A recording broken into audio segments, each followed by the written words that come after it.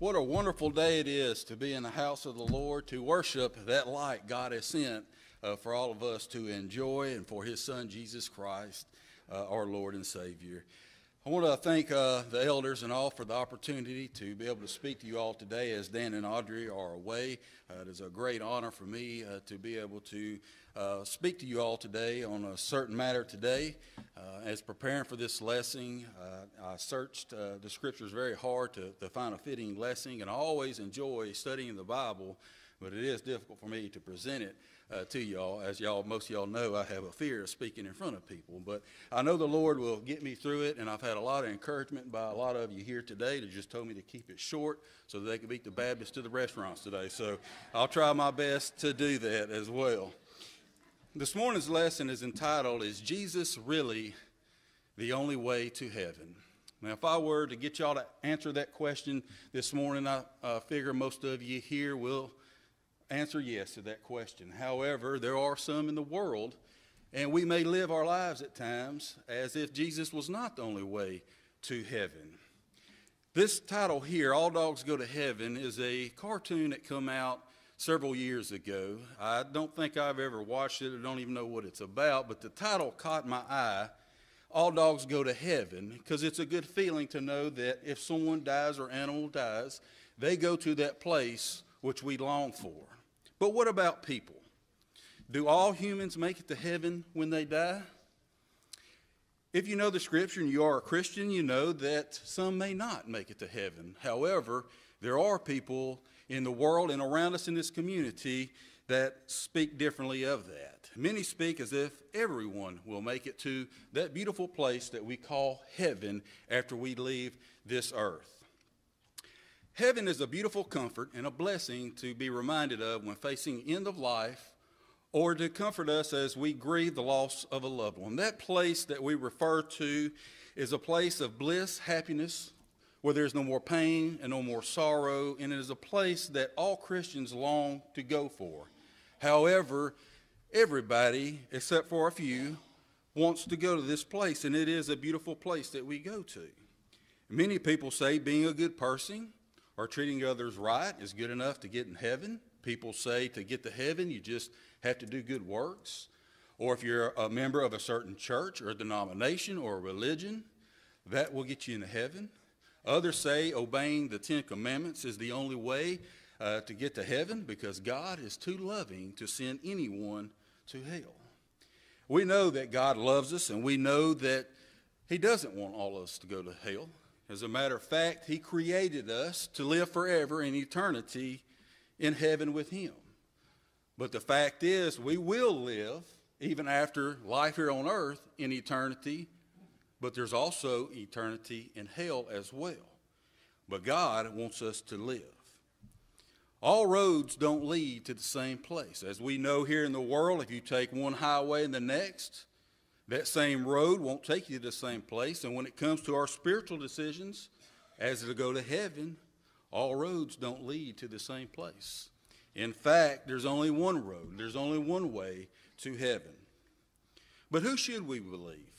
In a world that we live in today, it's easy to go by our gut feelings. What we feel emotionally is the right way to do things. And when it comes to our spiritual life as to go to heaven, we tend to go by feelings. It could be our parents, it could be pastors, it could be ministers, it could be role models in our life that we tend to believe before we believe the scripture. And it's not a bad thing. It's a human nature thing that we do. I'm reminded of a story that I was told years ago when I was believing in something, and I just recently reread it in a book that I'm reading as well today. It's Muscle and Shovel. I pretty much think that most of you have read that. If you haven't, it's a good book to read. But there's a story in that book about a newlywed couple that had just gotten married, and his new wife was preparing a ham for a family dinner. And she began to make this ham, and she pulled it out of the package, and she cut one end off of it and threw it in the trash and went to baking the ham. And the husband says to his new wife, "Why do you do that?" She says, "Well, I really don't know. My mother always done it that way, so that's just the way I do it." He said, "Well, I would like to know, when your mother gets here this afternoon, let's ask her why she cut that ham off and threw it in the trash." Well, as the family began to come to the house, the newly bride asked her mother, "Mom, why do you cut the end of the ham off and throw it in the trash?" She goes, "I don't know, honey. We'll have to ask Granny. She's done it all her whole life, and I did it too." And so when Granny got there, the new bride asked her grandmother, says, "Granny, why do we cut the side of the ham off and throw it in the trash?" She goes, "There's no reason behind it. The ham just wouldn't fit in my pan, so I always just threw that off." And we always believe that. And when we are in life, we tend to believe the same things. There's not a reason behind it, but it's just tradition that we do things, and we feel that it's the right thing. And in all, it's really not. But it's important to ask these questions from the source that it come from to really know the meaning behind something. So who should we believe when it comes to figuring out the way to heaven? So should we believe people, or should we look into the Scriptures? What if we did listen to Jesus and the testimony of the Scripture? Do you believe what Jesus has to say? Do you respect the authority in the Scripture, of the Scripture? Many people in our day and time start with their emotions first and not with the Word of God. And we should start with the Word of God. You see, Jesus came from heaven to a world full of evil as no man has ever had. Jesus is the true light that gives light to every man coming into the world. But what gave Jesus the authority to give us the way to heaven? Well, in Matthew 28, Jesus says that I have been given authority over heavens and earth, and we are to go out and make disciples of all nations, baptizing them in the name of the Father, the Son, and the Holy Spirit. So the authority came from God. In the beginning, the Word. In the beginning there was the Word. Then the Word was with God, and the Word is God. And then the Word became flesh. But is Jesus really the only way to heaven? Yes, he is, and I'm going to tell you why by the Scripture today, and not by my own opinion or anybody else's opinion, but we will look at the Scripture today to see why Jesus is the only way to heaven. Number one, because of who he is.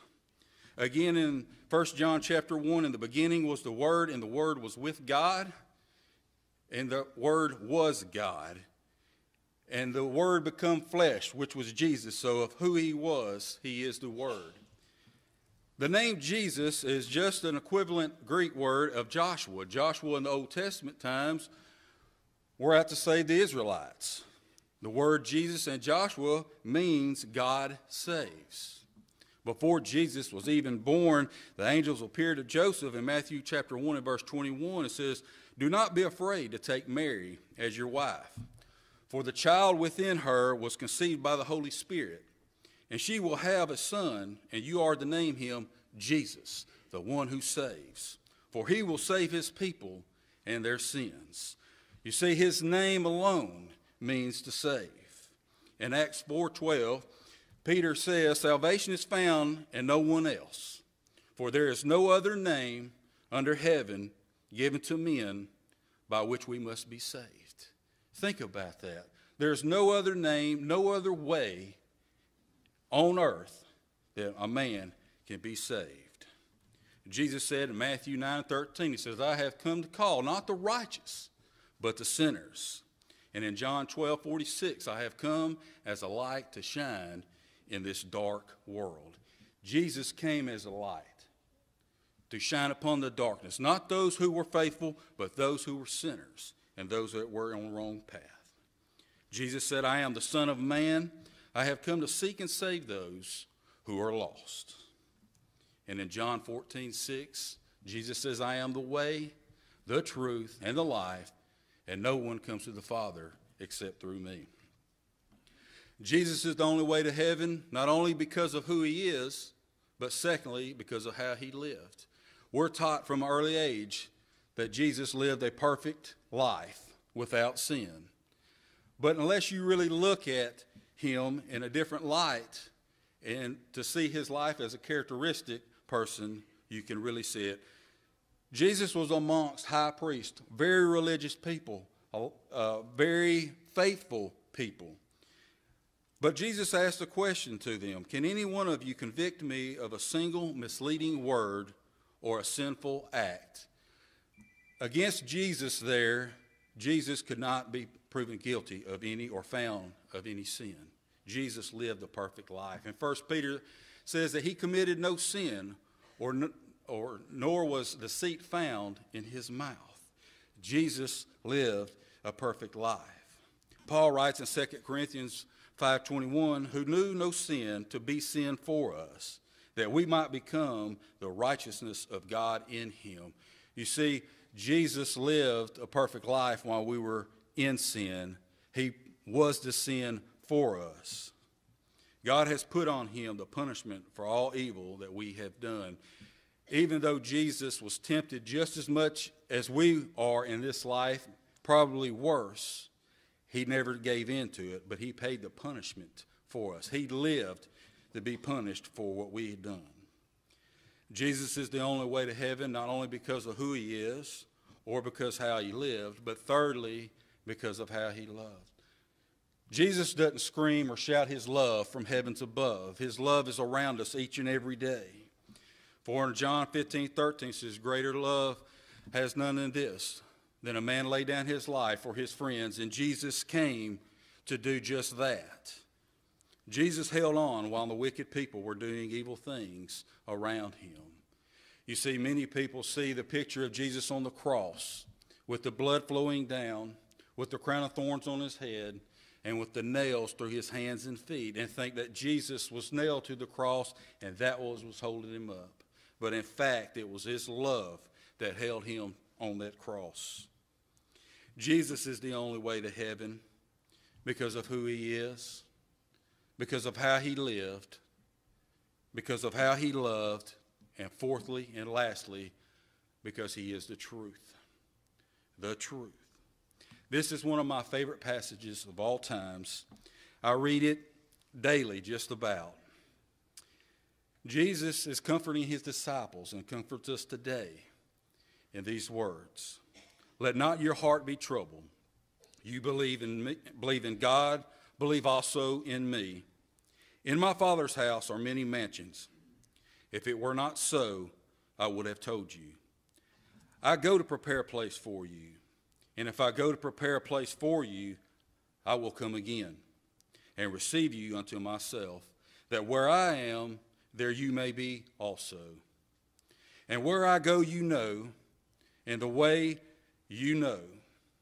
But Thomas said unto him, as a lot of us do today in the world, Lord, we do not know where you go, and how can we know the way?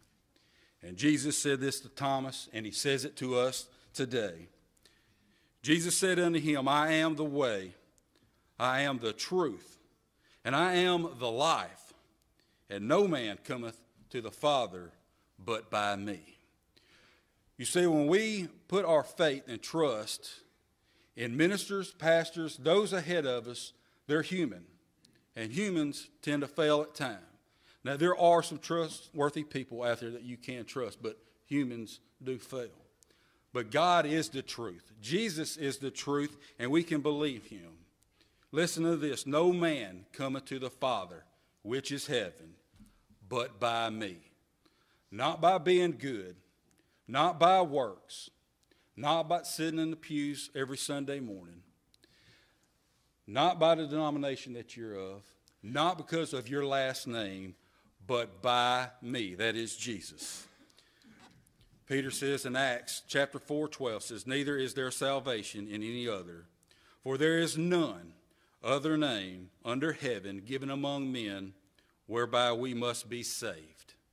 And Paul in 1 Corinthians 3 says, for other foundation can no man lay than that is laid, which is Jesus Christ. No man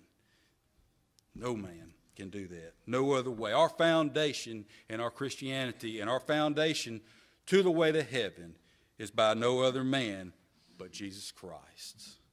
You see, Jesus has said, I have come that they may have life and have it more abundantly. Is Jesus the only way to heaven? Will you believe him today? Will you put your trust in Jesus?